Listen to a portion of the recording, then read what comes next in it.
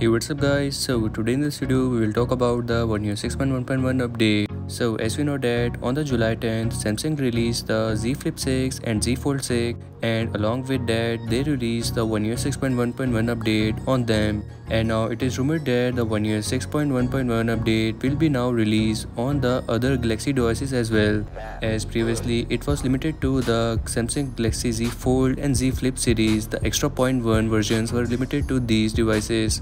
And now, according to a website called 9to5 Google, there is a list of devices on which the new One UI 6.1.1 update will be released, which includes the Samsung Galaxy S22 series, the S23 series, the S24 series, Z Fold and Flip 4 and 5 series, and also the Tab S9 series as well.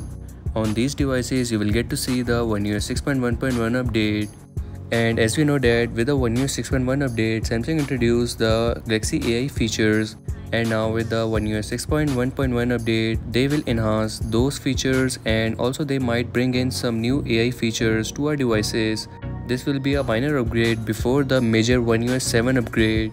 The One UI 7 update will be released along with the Android 15 update, and we have to wait for that update, and before that we will get to see this update.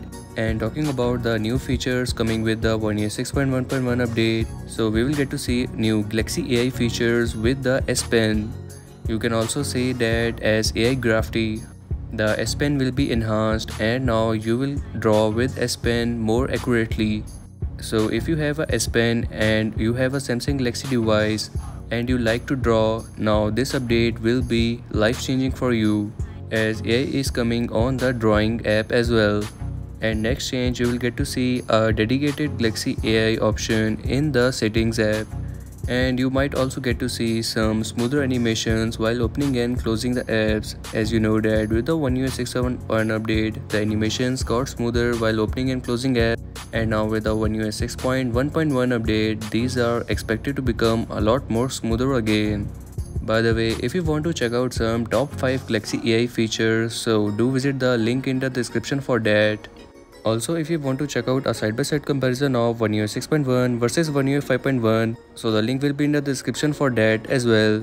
And that's a wrap for today's video. These were some updates regarding the One UI 6.1.1 update. If you're new to this channel, make sure to like and subscribe.